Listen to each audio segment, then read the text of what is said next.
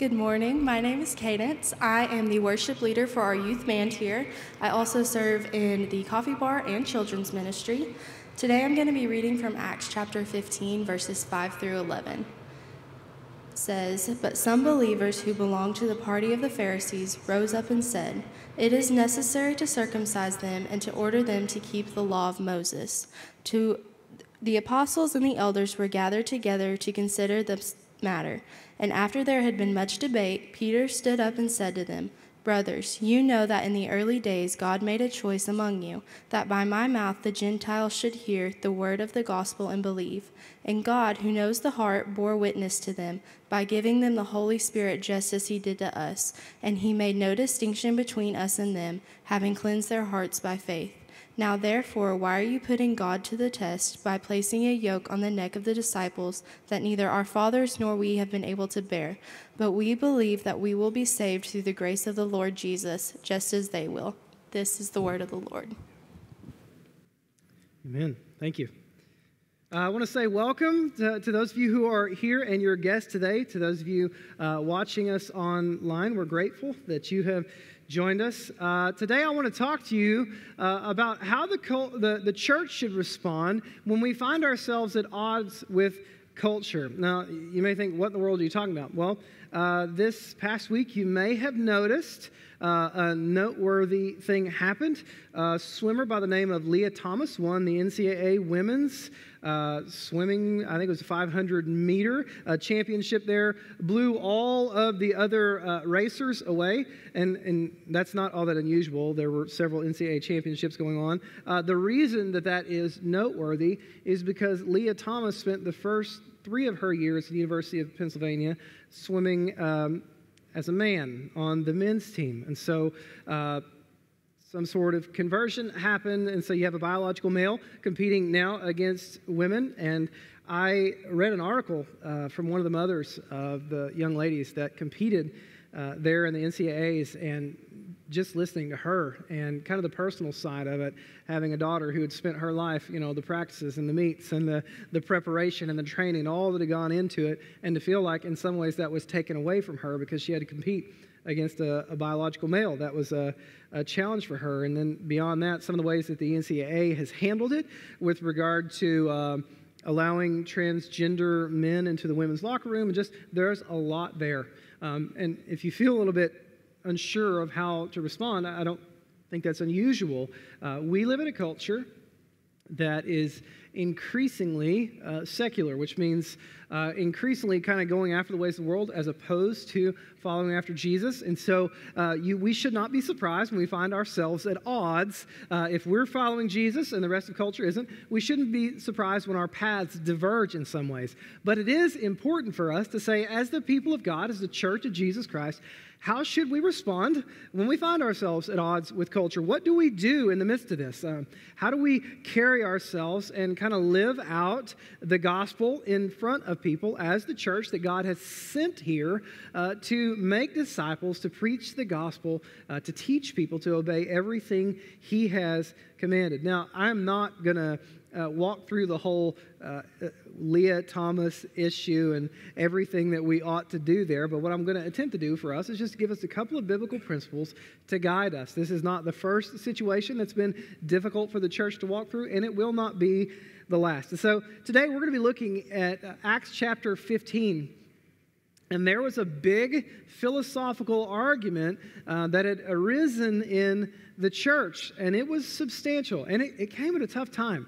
If you've been with us through much of the Acts series thus far, you know that the gospel has just gone to the Gentiles. Paul and Barnabas had just completed their first missionary journey. People are getting saved right and left. Churches are being strengthened. Disciples are being built. They're appointing elders in every city. Like, everything is rolling along fine. And then, as often happens, this issue arises that throws a wrench in the gears here. And so look with me in Acts chapter 15. It says, "But some men came down from Judea and were teaching the brothers, 'Unless you are circumcised according to the custom of Moses, you cannot be saved.'" Now, this is not like a minor issue. There are some things that in the church or outside we can all disagree on, right? This is just who I am. I like brutal sports. I don't like, I used to say it this way, if girls play it, I don't want to. But really, I'm just not very good at sports that require much finesse about anything. And so I once fouled out of a basketball game with 5 charging fouls, all right? I'm just like all aggression, no actual skill, all right? So that's who I am, though. My wife, when it's her turn to pick and we're going to watch the Olympics or what, you know what we have to watch? Gymnastics. Y'all, right? There are disagreements out there that I just let her do her thing. She lets me do my thing, and it's fine. There are disagreements in the church. This is the color of the carpet, which songs we sing on a given Sunday. There are lots of things that we can simply say we agree to disagree about. But there are some philosophical, moral, ethical issues that we don't just get to agree to disagree, right? What the men from Judea are teaching here in the church at Antioch is, if you aren't circumcised, you aren't saved. If you won't submit to this outward thing, kind of become like we are, then you can't walk with Jesus. You don't have hope for eternity, like it's not going to go well for you in the end. And so, again, this is not an agree to disagree deal. This is really, really substantial. This is a profound disagreement that these men have brought into the church. And it was so significant that you see in verse 2 that Paul and Barnabas had no small dissension and debate with them. And so the Apostle Paul, Barnabas, they're like, hold on, like slow down a little bit with regard to this teaching. Let's talk about it. But even with Paul and Barnabas weighing in and kind of pushing back and trying to point them toward the truth of the gospel, it didn't necessarily settle it. So what do? We have our perspective, and unbelievers of the world has their perspective. What do we do when we find ourselves at odds with our culture or even our brother over a significant issue? Let's go first. Let's look at kind of the source that had arisen. What are the sources of this disagreement? In this case, with regard to the Jews, from their earliest days, their earliest of memories would have been centered around teaching of the law, how to live it out in their household, what they could eat, what they couldn't eat. And for them, the law of Moses, it was given to God's people, Old Testament, right, was given to God's people to set them apart as God's chosen people, the nation of Israel. These are God's chosen people, and this is how you walk in holiness. And so there were all sorts of laws about what foods were clean, what foods were unclean, garments that you could wear, like different sorts of fabrics, or things that you could wear and couldn't wear. And it all came down to clean or unclean, holy versus unholy. It would govern what you could touch or not touch, what you could do and not do. And even in Levitical law, it required at an early age, all of the males would have to be circumcised. So the gospel has gone out from the Jews who all believed this, who all knew it. They lived the law for their whole life. And now it goes to the Gentiles who know nothing of the Old Testament law. As a matter of fact, what they know is their pagan forms of worship. They know worship in pagan temples, which was they were often filled with sexual immorality. They would make sacrifices to their gods, and they would eat these feasts and just engage in all sorts of these practices. And so you take the two groups and you put them together in a church, and you can imagine there would be some friction. If you were a devout Jew who observed the Pentateuch, the Old Testament law, the Torah, it would have been really hard for you to share a meal with a Gentile. Gentiles didn't eat the right foods. They didn't wear the right clothes. They didn't undergo ceremonial washing. They probably weren't circumcised. And so everything about them would have felt unclean or unholy to you. And so there were some believers from Judea who come down to the church at Antioch. If you don't live like us, if you don't observe the law of the Old Testament, you don't undergo circumcision, you cannot be saved. So, how do we handle this when we're at odds with culture? The first thing that I want you to see for us as the Church of Jesus Christ, if we're going to kind of walk this out, live as disciples, be the church in a culture that doesn't always agree with us, number one, we have to seek and to stand on the truth. We seek after and we stand on the truth. One of the things we're going to say to you over and over and over, if our kids could just leave this place and have this in their mind, that and no matter what circumstances they encounter, what it is they face, if they would just ask, what does the Word of God have to say about that? What does the Word of God have to say about how I conduct myself when I leave here and go to college? What does the Word of God say about the kind of person that I want to marry? What does the Word of God say about how I should think about this particular situation? We encourage you in this to seek after the truth. Now, God has kind of given us three gifts, not kind of, He has. He has given us three gifts as a body to help us know the truth. The first one I've already mentioned. It is the Word of God. We have enclosed in the Scriptures God's Word, which Paul writes to Timothy and says it is literally breathed out by God. God has given us His Word that we may know Him. God is truth, that we may know the truth about how we should live, about how we should conduct ourselves, about who God is, about what He has done. And so God has given us His Word enclosed in the Scriptures for us to know. Now, men, I just want to say this to you. You have a family to lead. You have yourself to take care of. You have kids. You have a spouse. For us, if we're supposed to be heads, if we're supposed to lead, we better know the truth. Because if we get led astray, we take people with us.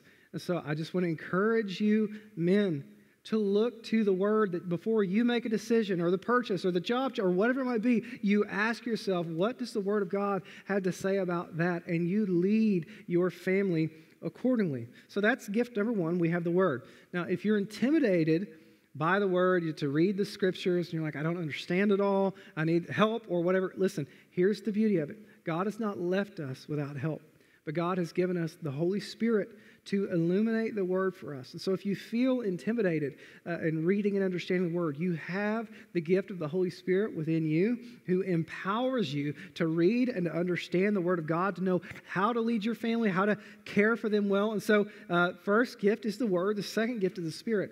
And then if you're still conflicted, the third gift that God has given us is His church. You have wise men and women around you. We say in our community groups all the time, what we want you to do for each other. When you face these difficult issues in your life, you're not sure which way to go, that one of the things that you would do is to counsel one another biblically. Your opinions are great. I think my opinions are really exceptional, but they pale in comparison to the Word of God. And so we don't counsel each other with our opinions. We don't give each other worldly advice, but we counsel one another biblically. Sometimes I'm so immersed in a situation that I can't hardly see my way out. But other people speaking the truth of God's Word into my life, it helps me see the things I need to see. So we seek and we stand on the truth. Look what the Apostle Paul and Barnabas did here. It was actually a decision of the church at Antioch. In verse 2 it says, "And after Paul and Barnabas had no small dissension and debate with them, Paul and Barnabas and some of the others were appointed to go up to Jerusalem to the apostles and the elders about this question." Again, no small issue. This is a big deal. Now, this is interesting because the Apostle Paul is an apostle. He knew the truth.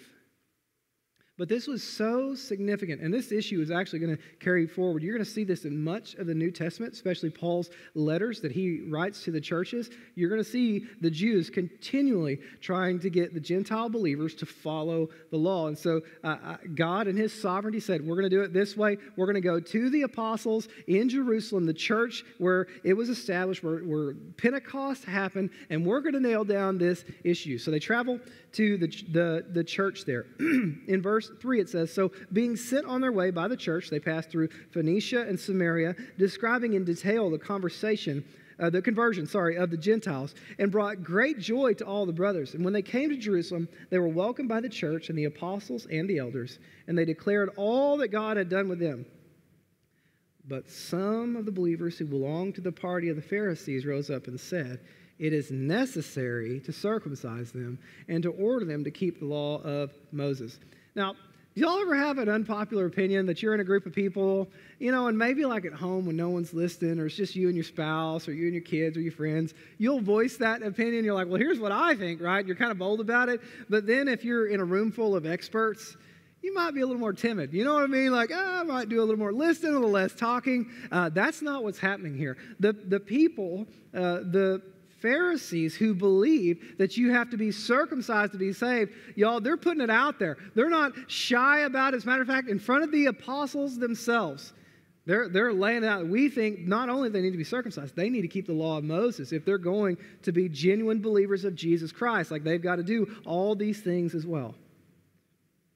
So in verse 6, we see the apostles and the elders were gathered together to consider this matter, and after there had been much debate. There had been some back and forth here. There were various perspectives being discussed, but Peter stood up and he said to them, "Brothers, you know that in the early days God made a choice among you that by my mouth the Gentiles should hear the word of the gospel and believe. And God, who knows the heart, bore witness to them by giving them the Holy Spirit just as he did to us. And he made no distinction between us and them, having," and hear this, "having cleansed their hearts by faith." Not by circumcision, and not by keeping the law, not by undergoing some religious ritual. Their hearts were cleansed by faith. And he asked them, "Why are you putting God to the test by placing a yoke on the neck of the disciples that neither our fathers nor we have been able to bear? But we believe that we will be saved through the grace of the Lord Jesus, just as they will." So we seek after the truth. What is the truth of God's word? And then, church, this is where it gets more difficult for us. We have to stand on the word of God. What Peter just said here is really significant for us to know. If we know the truth, but we don't stand in it, it's almost as bad as if we didn't know the truth at all. What Peter says here about the Pharisees, he says, "Now, why are you putting God to the test by placing a yoke on the neck of the disciples that neither we nor our fathers could bear?" He's saying, why are you opposing God? You're putting God to the test. You are in a sense, you are tempting God. You're getting in a place of his opponent here by trying to place other requirements on the believers. And so for us as a church of Jesus Christ, what we want to do is we want to stand where God stands, right? We want to be on his side, not in opposition to him, but we want to be on the side of God. And here's the thing, if God's on your side, you win every single time, right? It may not go exactly the way that we want it to. We may not be the most popular people in our culture. The things that you say may not get you accolades and applause. But if you stand on God's side, with him, on the truth, you are giving people the gift. Because truth is what sets us free. It is the truth which ultimately leads us to life, because truth isn't just an idea. Truth is a person. Jesus said, "I am the way and I am the truth and I am the life." And so if we're going to call people to follow Jesus, they're going to have to walk in the truth. And so we don't back away from that.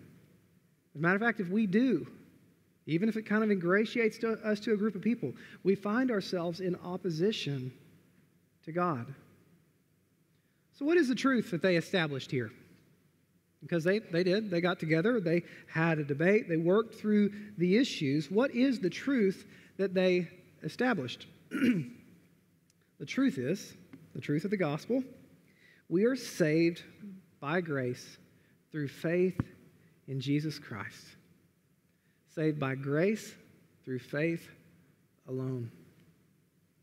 Now, you might find it a little bit odd that people would show up in the church and be like, well, yes, you come to faith in Jesus and you trust in him and his work on the cross, and you need to get circumcised. Like, that would be a really strange thing for one of us to argue. Or to say to people, yes, you come to faith in Jesus and believing in his work, but you also have to not wear garments of two different sorts of fabric, or any other requirement we may place. And while we would say, man, that's ridiculous that they would ever come into a church and say those things, did you know that very subtly, if we're not careful, we do the same thing?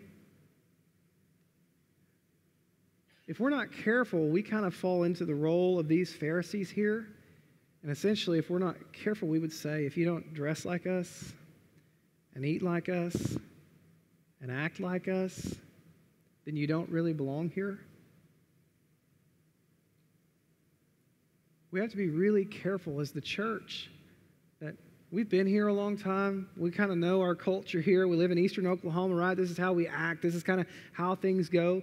And someone who comes in from the outside who might see things a little differently, might act a little differently, that we don't, in a sense, try to place our perspectives, our undue burdens upon them. The truth of this is, and what Peter calls on them is says, let's not place a yoke on the neck of the disciples that neither our fathers nor us have been able to bear. Now, in the first century, this was the yoke of the law. Now, one of the questions that I hear a lot, and I was a youth pastor, and so I got it all the time then, and sometimes from adults, or you might see it online, is why in the world do Christians pick and choose what parts of the Bible that they choose to believe, right? When you try to stand on truth, people will often push back against that. They don't always want to hear what you have to say. So why do we pick and choose what parts of the Bible that we believe, or that we would ultimately live out? And the way that I would answer that, we do that because the Bible tells us to. In Galatians chapter 3, verses 23 through 26, it says this. The Apostle Paul writing to the church of Galatia. He says, "Now before faith came, we were held captive under the law, imprisoned until the coming faith would be revealed. So then, the law was our guardian." Your translation might say tutor. The law was our guardian until Christ came, in order that we might be justified by faith. But now that faith has come, we are no longer under a guardian or a tutor. So, for in Christ Jesus, you are all sons of God through faith. So here's what God did. God gave us the law, and it was good of Him to give us the law, to make us conscious that we are indeed sinners. If you're here today and you're not really sure if you're a sinner, let me just encourage you to go read the first 5 books of the Old Testament. See how well you've kept the law, because if you've read it, I promise, you know you haven't kept it. Every single one of us in this room have sinned against God. We've gone our own way. We have not kept the law. But here's the beauty of it.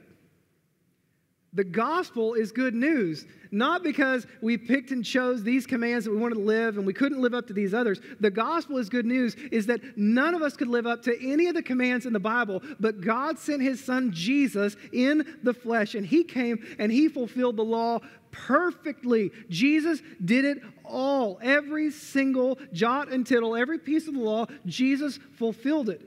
And then Jesus went to the cross. And He offered Himself as a substitute for us. The wages of our sin was death.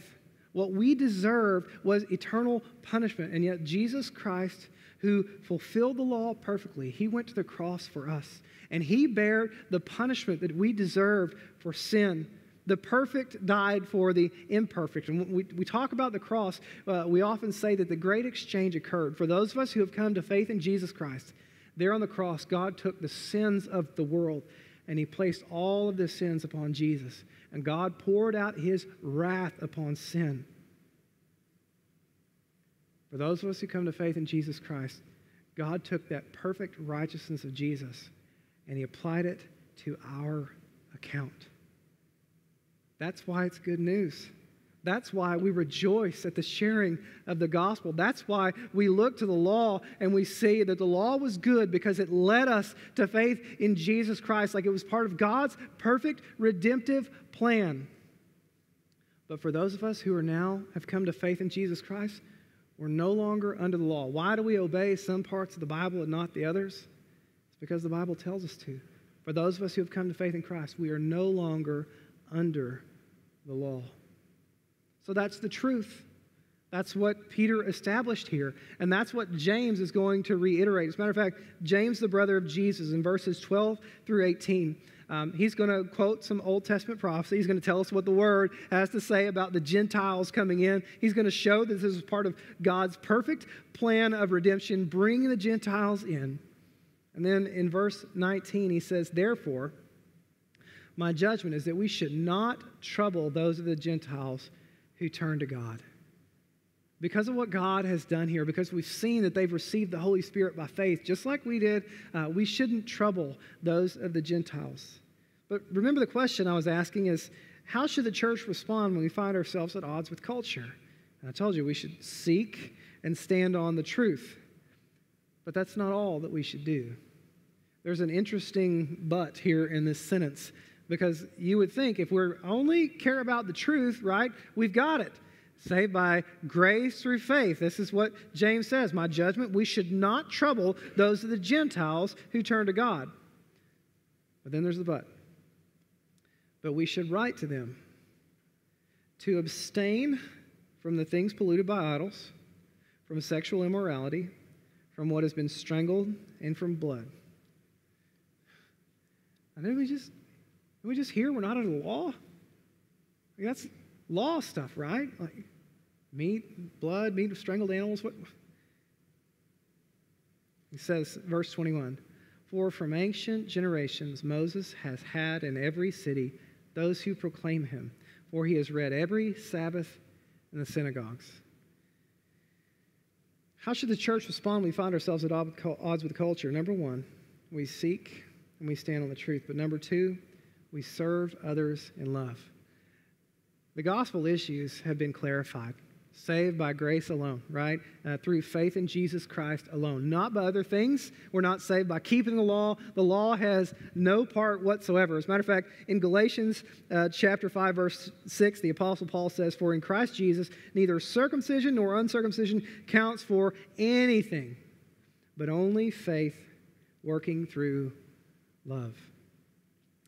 There is a tendency in our culture that you're going to be on one side or the other of this. You're going to be a truth-oriented person, right?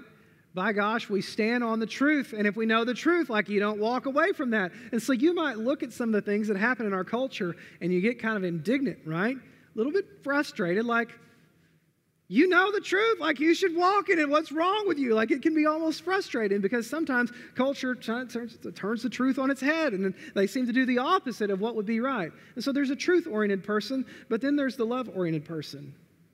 Right? Well, we just need to love them. Isn't that who Jesus is? If we're going to be Christians, we just need to love people. That's what God did, right? If we're going to follow Jesus, we do what he did. We love other people. And what you need to know is that those two things should never be held in opposition to one another. As a matter of fact, both of those things are from God. God is truth and God is love. Our responsibility is to reflect God to a watching world. So as disciples of Jesus Christ, we are following him. We follow him in the truth, and we follow him in love. And listen, you shouldn't have one without the other. Actually, if we're going to give people God, we can't give them truth without love because God is love. And if we're going to give people love, we can't give them love without the truth because God is also the truth. And so, yeah, we seek and we stand on the truth, but we serve other people in love. Do you remember the compassion that Jesus Christ showed to people that were found to be in sin? The woman at the well. And she didn't show up out there with Jesus. And he's like, are you kidding? How many times are you going to get married? Obviously, this isn't working out, right? This is what we say about people who've been divorced a lot. How many times do you have to get married before you realize that you're the problem, right? These terrible things that come from people with wrong hearts, and even that's me at times, right? That's not what Jesus did. He saw a woman who had thirst, who was longing to be filled, who needed the gospel of Jesus Christ to satisfy the deepest longings of her soul. So yeah, he tells her, I know, you're living with another guy, it's not your husband. But I want to give you something that when you get this, you'll never thirst again. Listen, this is the heart of God for our world. This is the heart of God that led Jesus to us. We too thirst, right? We too were longing, looking for something to satisfy us, and we found life in Jesus Christ. Every one of us has experienced redemption. And so as we approach people with whom we might be at odds, a culture with whom we often disagree, our tone is not anger, it's not condemnation, it's not disgust, it's love. Because we're following Jesus and inviting people to follow him with us. Yeah, we tell them the truth because we love them. We want it, the truth is given for our good. We show them love because we love them and we want it for their good. We want them to know the love of Christ. So serving others in love, a couple of ways that we can do that. Number one, we can show compassion for their perspectives. Every single one of us, there was a time in our lives where we weren't following after Jesus. There was a time when we've rebelled and we've gone our own way. We followed our fleshly desires. Even today, we often know, like, here's kind of what I want to do, but I know God's way is perfect. And so when we encounter people who aren't walking in the truth, who don't necessarily follow Jesus like us, we can have compassion on that perspective. And we can show grace. We can show patience to people who aren't necessarily walking in the truth. Because that's what God did for us. Over the course of our lives, God has been patiently drawing us into a relationship with Him where we know Him and we love Him and we follow Him. Sometimes we start to love the things of the world too much and we turn away from Jesus, and He patiently, kindness, He draws us back to Himself. So we show compassion for other perspectives. Even though we know the truth, right? We show compassion there. And then we serve people sacrificially. Do you know how the Bible tells us that the world is going to know that we're the disciples of Jesus Christ? By the love that we show one for another. And our concern for people doesn't end when we speak the truth. Our concern and our love for people is shown down the road. We continue to walk with them. We love them. This might be your coworker. It might be a classmate or a teacher at school, and they might believe crazy things. But one of the ways that we evidence the love of Jesus Christ for them is by reflecting the love that Christ showed to us back to the person. We sacrificially serve them, offer ourselves to them. We pray for them. We bear with them through difficult things. We may differ. You know the only way that we came to a knowledge of the truth? Is that God in His grace, by the power of His Spirit, He transformed our hearts. He gave us eyes that see and ears that hear. And we pray for that, for the watching world, for those who are around us who rub us the wrong way and believe things that we would never believe. Man, we seek after and we stand on the truth. And then we serve other people in love, asking God to do through us what we could never accomplish in ourselves. But we ask God to continue the work that He's done. Look at the result here. In verse 30, skipping down just a bit, the apostles, the elders, they decided we're going to write a letter and we're going to distribute it to the churches who have had this quite a bit of dissension and debate over this issue. It says, so when they were sent off, they went down to Antioch, and having gathered a congregation together, they delivered the letter. And when they had read it, they rejoiced because of its encouragement. The gospel of Jesus Christ is good news. When they heard the truth delivered in love, I mean, think about the sacrifices the Gentiles had to make here. I can't eat meat that's been slaughtered in a particular way. I can't have a good old ribeye that's medium rare. Like, they gave up some things in service to their brothers and sisters in Christ. The Jews had these deeply held beliefs. These things were offensive to them. But when they sought after and stood on the truth and chose to serve one another in love, they knew, man, Moses has been declared in the synagogues. These people feel like this is terrible, so we're going to avoid these things. They rejoiced because of the encouragement. This is our perspective. This is how we respond when we face disagreement with our world. We offer ourselves in service to them, and we pray that we might rejoice with encouragement together with them. Would you bow with me? Lord Jesus, again, we thank you for your word, for your Spirit who leads us. God, I pray that we would be a church that stands on the truth. But God, don't let us be those kind of people that's all we do. We just beat our drums about the truth, and we don't look at the world with the same love and compassion that you saw them with. Or may we love as you have loved us. May we be more than willing to sacrifice things that we're free to enjoy on behalf of our fellow man. Lord, I pray that you would use us as a light in the midst of darkness. May this world, may the people we work with, our neighbors, our friends, peers, God, may they know us by our love that we have one for another. Father, we're thankful for your Spirit. We pray that you would lead us in Jesus' name. Amen.